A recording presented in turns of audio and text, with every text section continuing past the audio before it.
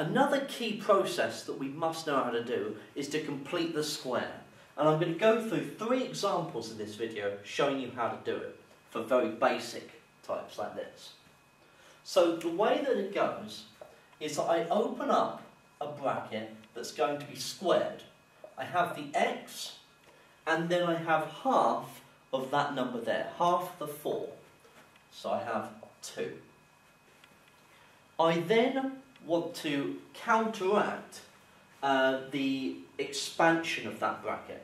Because if I expand that, I get x squared plus 4x plus 4. And you can see that I don't want that plus 4. So I take away the square of this number. Whatever it is, I take away the square of it. And I still have that minus 3 on the outside. So I have x plus 2 all squared, take away 7. So let's see it quicker in this second example.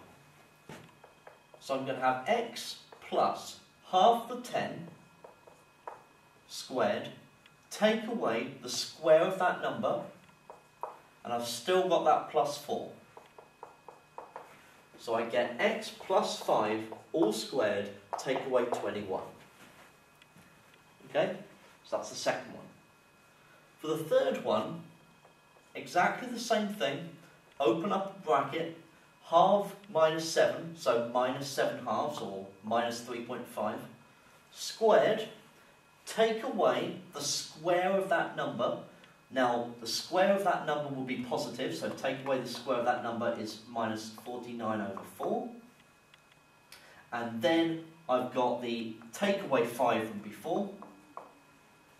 So this is x minus 7 halves squared. Now I'm going to write that 5 as 20 over 4. And so this is minus 69 over 4.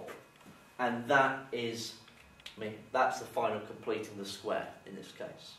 So each time it's the same process. You halve that number, so half 4 you get 2.